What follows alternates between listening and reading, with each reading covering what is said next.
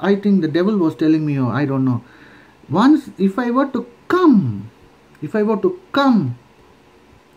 to the Lord, I had to give up this sin. Oh, because I was enjoying that lust.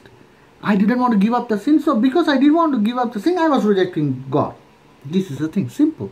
There's nothing. It is not a rocket science or something we cannot understand. If you are sincere, Holy Spirit will reveal it to you. And then another thing the devil does is, like, unfortunately, I'm sorry, I'm not blaming anybody. There are religious people who try to show themselves as religious, but in fact they are not. They act outside as if holy and righteous, and I'm sorry to say, I don't like to talk like that, but the Holy Spirit is urging me. And inside they are not at all. There is no love and all that. That's why. So the devil, what he did, he showed these kind of hypocritical religious persons, and then he say, hey, look at them. Why you want to become like that? I mean, why do you want to accept God and like that? Then I say, yeah. That's pretty logical. Then I reject. So these are some of, I'm talking out of my experience, some of the devices or the cunning ways the devil deceives you and takes you away from God, and he blocks the truth. Now, as you are listening, if anything, the Holy Spirit is talking to you in your heart, the devil doesn't want you to listen to that.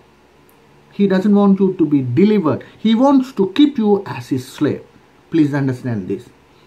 And that is why he is doing that. So that is his main purpose. His only business is that, because the time is going to finish. I don't want to go to the next point. We will continue that in the next video. Thank you very much. And thank you for any comments. As I told you, you can, any doubts, please email to me.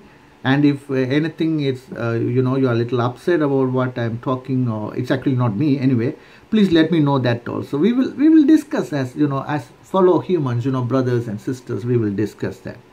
And I'm sure I will pray. I'm praying for you. Please pray for yourself also. Pray for me also, that nothing should be talked from the mind. Everything should come. I mean, I should allow the Holy Spirit to talk. I shouldn't be talking to you. That is very important, because you have come here to listen to God, not to me. Who am I? I'm nothing. I'm just a human like you, right? By God's grace, of course, I am saved by God's grace. I thank God for that, and I thank you for all this time you have been patient and listening to God. God bless you. Thank you very much. Have a nice day. Hallelujah. Thank you, Lord.